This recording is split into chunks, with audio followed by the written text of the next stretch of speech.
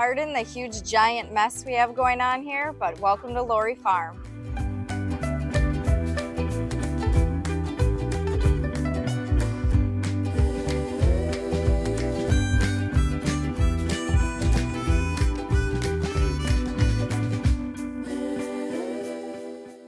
As we're figuring out, the planter box garden is way easier to garden in versus the other areas we have going. As you can tell, it's a lot less work. Our potatoes are doing amazing. They're already flowering, and I've been hilling them regularly, so pretty soon we're going to be eating some taters. And if you want to follow me over here, we have our green beans going, and they're sprouting up nicely. And the thing I like about the raised beds and the planter box garden is so much less maintenance. We don't have to weed as much, and that's why we've decided to add so many different planter boxes this year. So our new planter boxes up front in front of the new greenhouse are finally starting to sprout. They're coming up nicely. We have had to water them a lot because we haven't had any rain, so I'm hoping we get some rain here soon. But as you can tell, the maintenance on these is pretty much nothing. Minor weeding, and these are nice because they're hip height, so I don't have to bend over when I am weeding. So it's just real quick, which I love. This is inside the new greenhouse, and we have our peppers growing in here, which are coming along awesome. They are sprouting and growing so many peppers. Each plant already has 2 or 3 on them. I love this because, again, weeding's hip height and it's minimal. It's hardly any work. We have added some more planter boxes in here. We planted some strawberries up top here, which I'm really excited about. And the only thing we've come into with these is the watering situation. Right now I'm having to use a ladder to water it, but I'm thinking maybe we'll have to get like a step stool or something that I can leave in here instead of have to run back and forth. But other than that, that's really the only problem we've run into with the planter boxes. We are continually adding more and more. As soon as I'm like, oh, we got it all set up, then Shane comes up with another fantastic idea, which of course I jump on board because any more space I can plant stuff is awesome.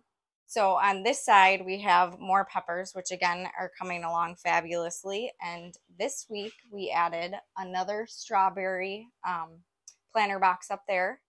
And we also have cucumbers going up in here, which are sprouting and taking off very nicely. I'm very happy with the way those are coming along. And that is easy watering and easy weeding at that level for us.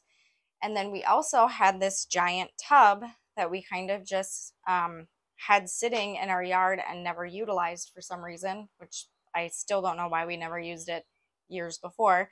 So anyways, Shane brought it in here, and I was able to plant some blueberry bushes, which I'm really excited about. Anything that I can only have to plant once and come back yearly is a huge win for us. So I'm very excited about this addition and to see how these blueberries do. These are local blueberry bushes, so were grown and made for the soil that we have here, which is even more fabulous. So I'm very excited to see how these come along. They're actually already getting some blueberries, which is very promising. So, and as we were designing the greenhouse, we had originally planned on just kind of using this as a shelf space so we could do our starter plants and get things ready for when the season starts or when the season's ending, and just kind of get our starter plants going for fall, spring, and summer. But as usual, we started working on something and kind of revised it and came up with some better ideas. So what we're going to do back here is we're going to add just another really long planter box. And then on part of it, we're going to have like a flip shelf so we can still do our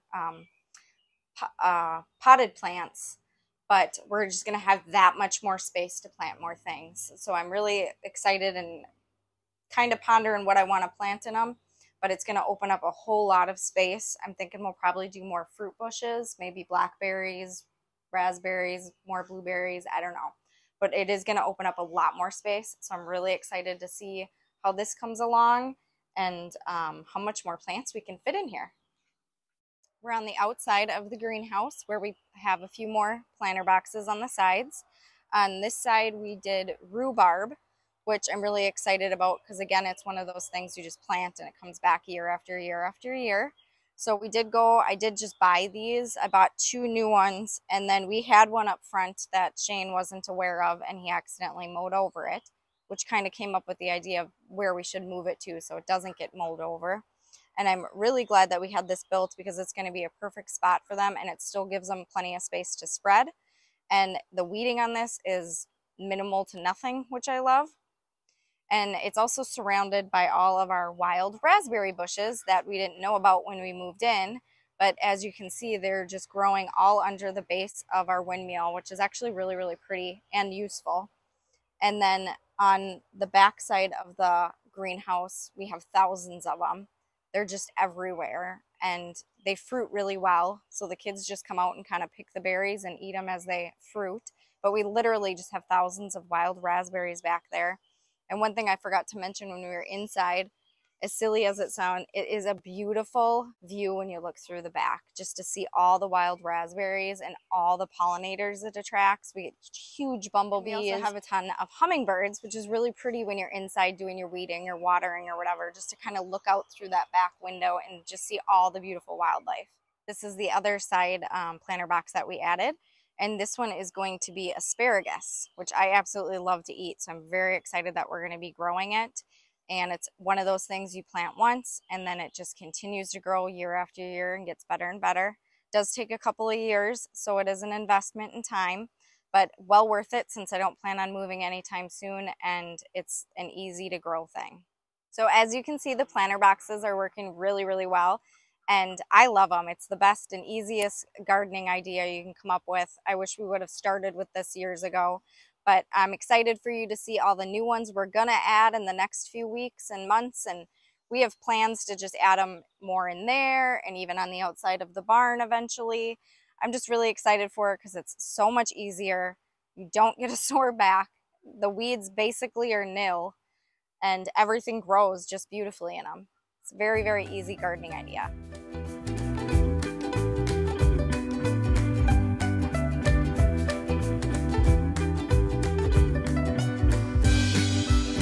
Hey, thanks for watching today. And we know from the YouTube analytics that most people that watch this channel are not subscribed. So if you'd like to keep up with our gardening this summer, hit that subscribe button and we'll see you on the next one. Thanks and have a wonderful day. We got it all set up, then Shane comes up with another fantastic idea. Except for right now, because his feet are fucking melting off, which is why he's moving around so much. I kind of figured that. Did you want to go stand out there for a second? Huge bumblebees. We've even had a ton of, oh my god, I blinked, I don't know what the name is. Hummingbirds. Okay, and we also have a ton of hummingbirds, which is